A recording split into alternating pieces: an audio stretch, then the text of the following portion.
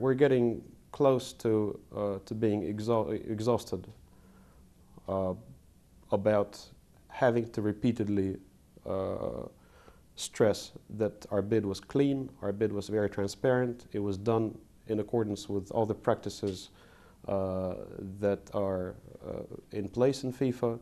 We've undergone investigation done by Mr. Garcia and his colleagues at the request of FIFA. We submitted all the documents. We don't know what else we could do about this investigation. We've been openly exonerated by this investigation. It's true that England were our rivals, but we won. So I think some people should learn how to lose with dignity.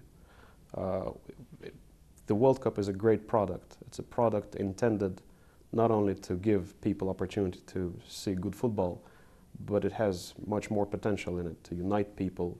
I mean, there's a lot said about it, and we all know the potential of the World Cup. So instead of developing it together and making a better product, we are still trying to, I mean, some people are trying to diminish its importance in the world by trying to take it somewhere else, etc. We are deep in the process of preparing. We already spend a lot of money. We're well on track with all our preparations.